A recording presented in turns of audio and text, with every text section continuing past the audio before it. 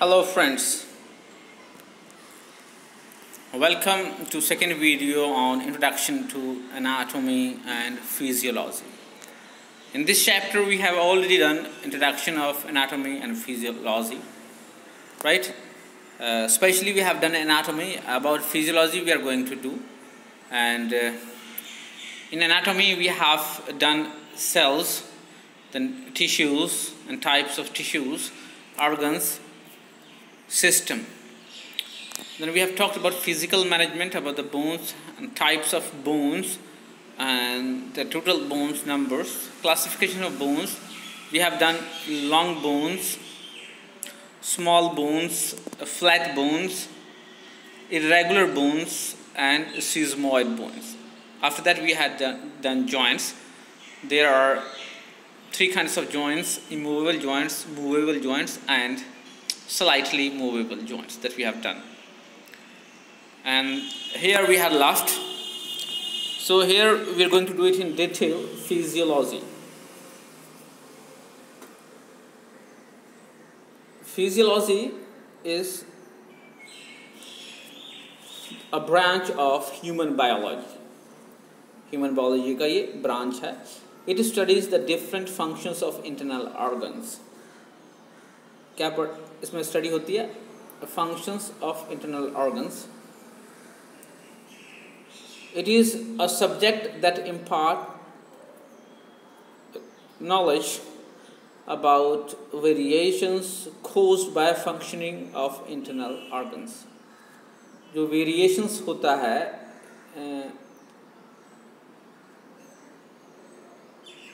internal organs, right? क्या होता है, इससे नॉलेज क्या प्राप्त होता है? It is a subject that imparts knowledge. ये वो सब्जेक्ट है जो नॉलेज देता है हमें वेरिएशंस का, जो इंटरनल ऑर्गन्स के फंक्शंस की वजह से जो वेरिएशंस होता है ऑफ ह्यूमन बॉडी.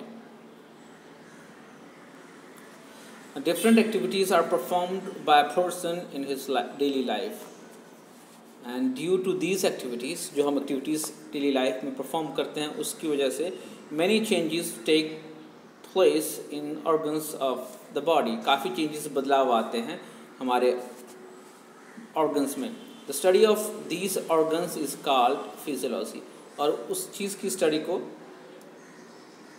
फिजियोलॉजी कहा जाता है. तो basically physiology is study of the internal organs and the changes and the functioning of internal organs. तो ये सारा इसमें स्टडी हो जाएगा, और जो चेंजेस आएंगे उसमें वो सारा. Now let's see. It is the science which deals with the study of various functions of human body.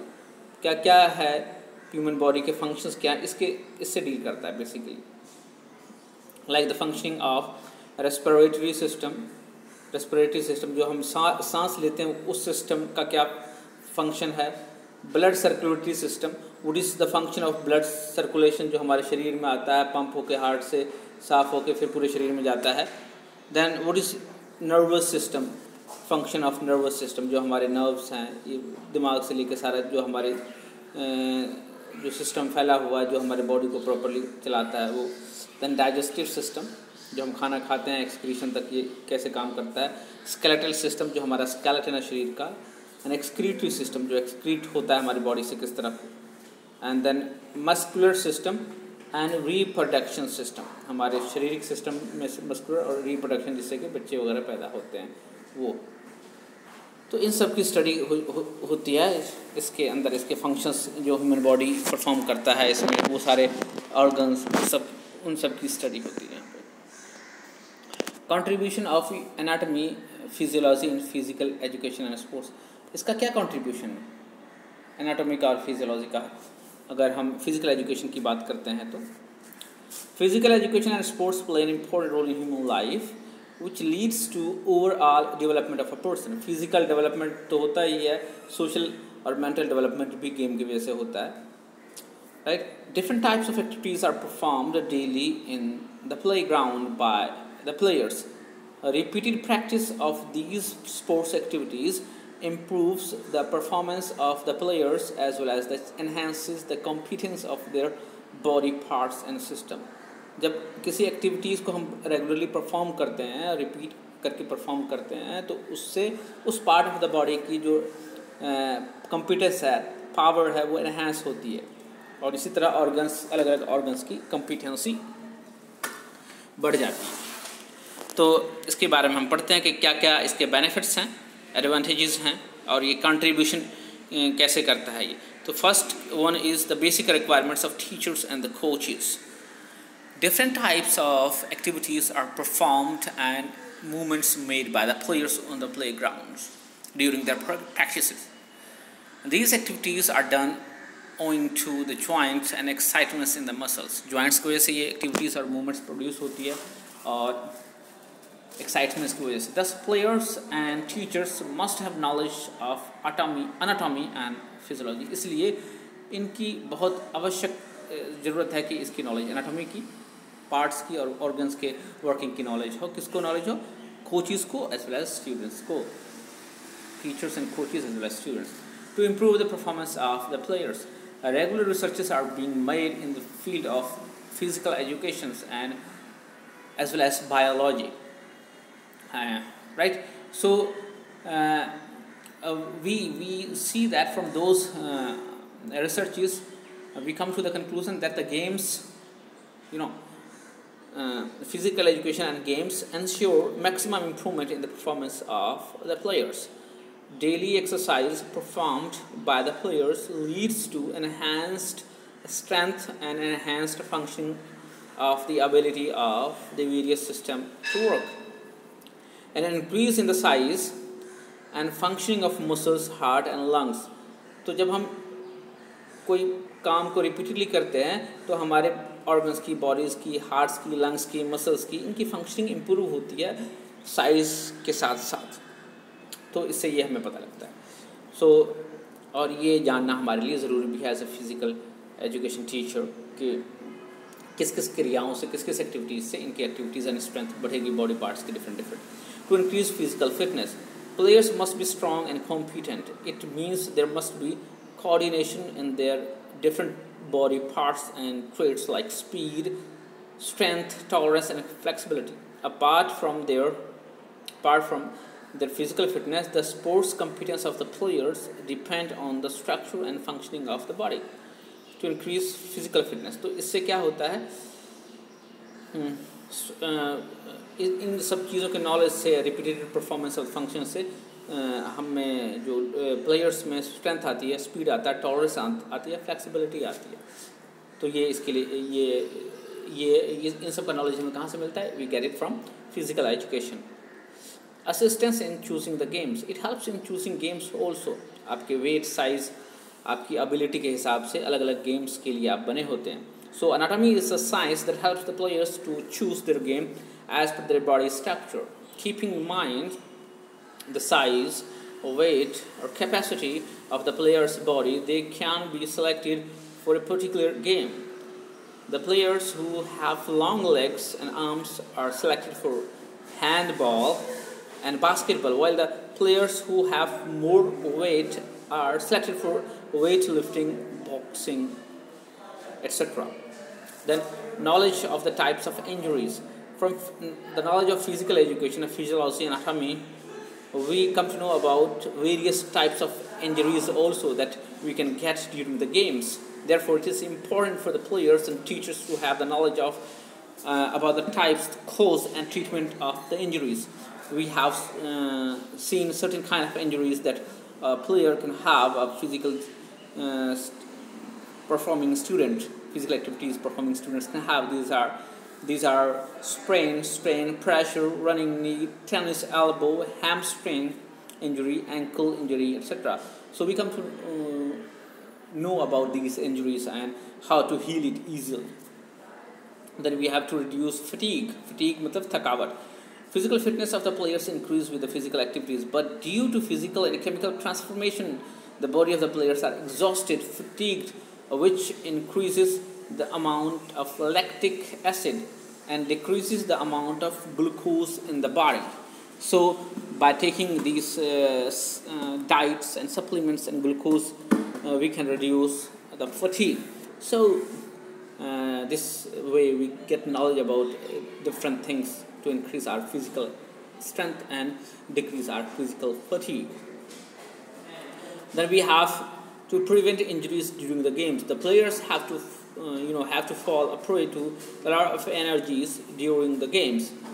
Different types of safety guard like leg guard, shin guard, chest guard, head and ankle guards, etc. have been invented to reduce sports injuries. Sorry. So these injuries can be reduced by studying these by having the knowledge of anatomy and physiology, and this way we can improve the guard also during the games. For rehabilitation during games, the knowledge of anatomy and physiology play an important role in the instant recognition and treatment of the injuries. The players can be prepared for the game by adjusting the position of the spine, ligaments, tendon and muscles. So rehabilitation becomes easy when you have knowledge of physiology, anatomy, and how it can easily be healed. So rehabilitation becomes easy. Then we have to identify individual differences. Knowledge of anatomy and physiology makes individual understand the various individual differences as per the gender, as per the height, as per the weight, size of the body parts also. Based on these differences, sports equipment, safety equipment, playgrounds and timings of the games, etc. are decided. So it is helpful in know the individual differences also. For good health, players can keep their bodies fit and healthy with the knowledge of anatomy and physiology. Thus,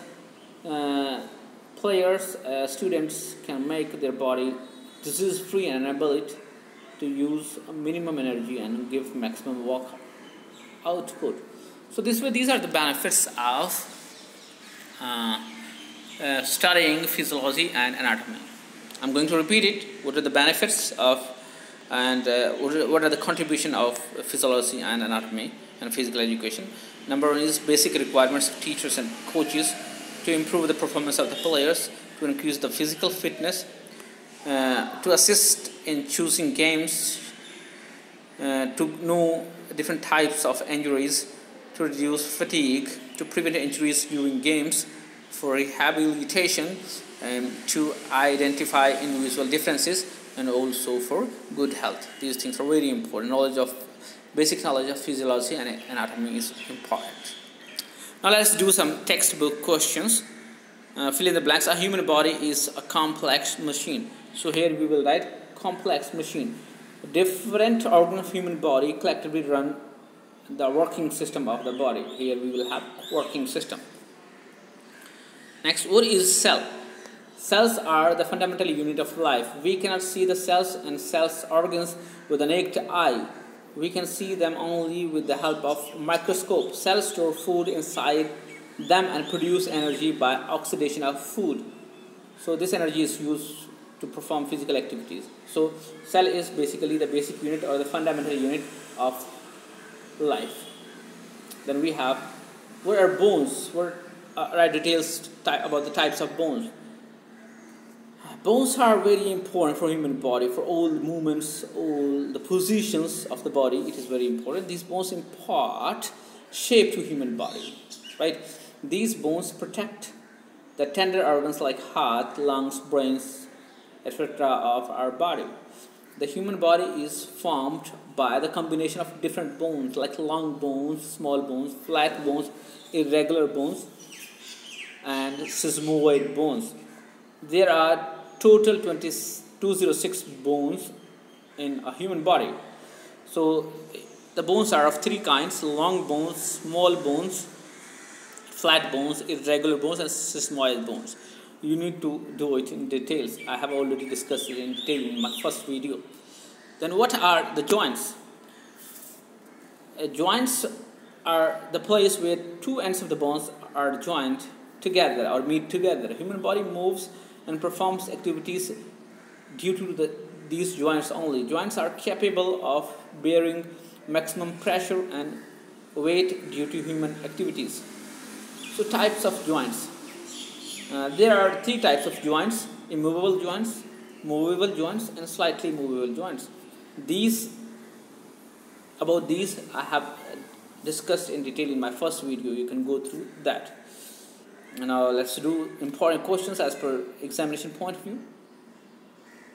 Right. So first of all, how many facial and skull bones are there in the human body? Facial and skull bones are 22 in numbers. See, how many collar bones are there in a human body? There are 2 collar bones. How many leg bones are there in human body? So there are 60 leg bones in a human body. 60. How many total bones are there in human body? And we know that there are 206 total bones in our body. And where the long bones are found in human body, they are found in arms and legs both, A and B both. Now, where the small bones are found in human body, they are found in ankle and wrist as well, A and B both. Then which bones have no fixed size? These are irregular bones found right in our body. And then which type of joints ends of the bones are stuck with each other? Slightly immovable joints. Then saddle joints is found in which part of the human body? Saddle joints. Saddle joints are found in hands. And hinge joint is found in which part of the body? It is found in elbow and knee, as it doesn't allow it to move to other sides. It can bend on one side, but on the other side these are not allowed. This is due to hinge joints. So these were multiple choice questions from the chapter. Now let's do fill in the blanks. Small bones are stronger than the long ones. That's true. Then flat bones are made up of combination of 2 layers, spongy bones and compact bones. That's true. Then we have the bones have no fixed size, irregular bones. And the physiology is the branch of human biology. And then we have physical fitness of the players dash with physical activities, improve or increase with the physical fitness, physical activities. True and false. The cells are not the fundamental unit of life. Wrong. Cells are the fundamental unit of our body. Tissues contain 60 to 90% water. That's true. इसमें 60 से 90% the water होता है. Bones do not play an important role in our body. False. They play important role in our body as they give us shape, right? And movement is possible due to bones only. There is no space in these joints and they do not move. There are certain joints, and it is also true, they are immovable joints. There is no space in these joints, right? And then we have both ends of the bones of movable joints have covered with a layer of cartilage. Yes, cartilage के साथ ही होता है cover, right? Answer true. Let's do now small, very short answer type question. Define anatomy.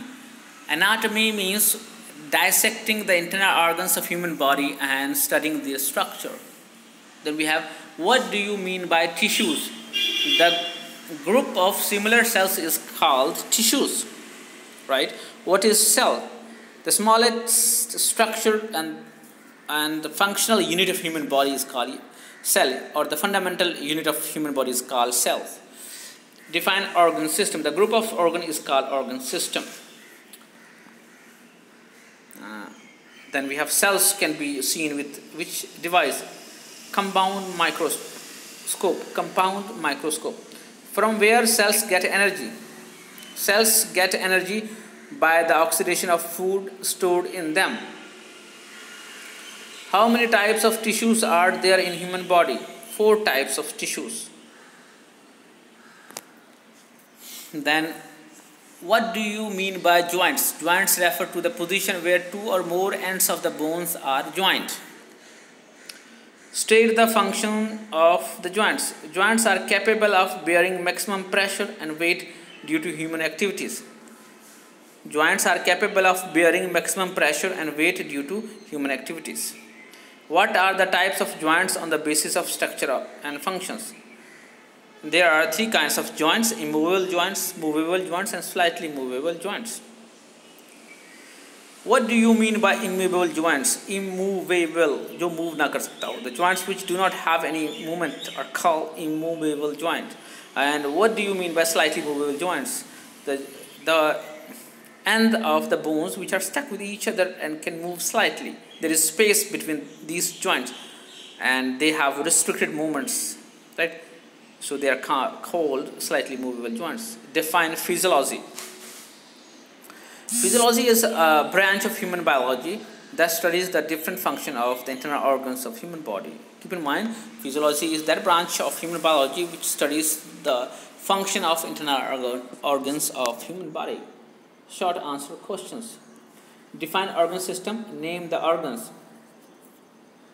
So, group of cells from tissues, a group of tissues from different organs, and the group of organs of the similar functioning from a system by combining together is called organ system.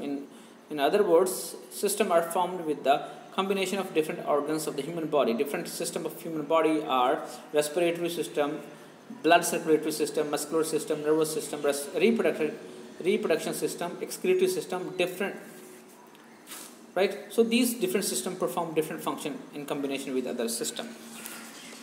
Discuss about the flat bones. These types of bones are made up of combination of two layers of spongy bones and compact bones. These bones are flat and thin. The ends of these bones are covered with the layer of cartilage. These bones are found in ribs, sternum, and scapula, right? Then discuss about the small bones. These bones are small in size, cube shaped, and are of spongy in nature. These bones are covered with a layer of connective tissues, and these bones are stronger than the long bones, which enable these bones to bear maximum weight. These bones are found in ankle and wrist. What are tissues? What are their types? Tissues are formed from the group of similar cells, and when the cells of the same shapes and functioning work together in a group, they are known as tissues. These tissues contain 60 to 90% water, and there are 4 types of tissues found in human body, and these tissues are connective tissues, epithelial tissues, muscular tissues, and nervous tissues. Give an account of bones present in human body. This is long type questions, and we have already discussed 5 types of bones, right? And you have to write in details. These are long bones, small bones, flat bones, irregular bones, and sesamoid bones. You need to discuss it in detail, and if you, I have already discussed in detail in the previous video on this chapter. What is the contribution of anatomy and physiology in physical education and sports? Right, the basic, it helps teacher and coaches to understand the students or the players better. It improves the performance of the players. It increases the physical fitness of the player. It helps in choosing the games. It helps in knowing the types of injuries, and it helps in reducing fatigue. It also helps in preventing injuries during the games, and it helps in rehabilitation. It also helps in identifying individual differences, and for good health it is also very important. This I have discussed in detail in this video only. You can go through on this question in this video in detail, right? And these were the questions from this chapter. If you have any question, if you want to ask anything, you can comment to ask. Till then, take care. Bye bye.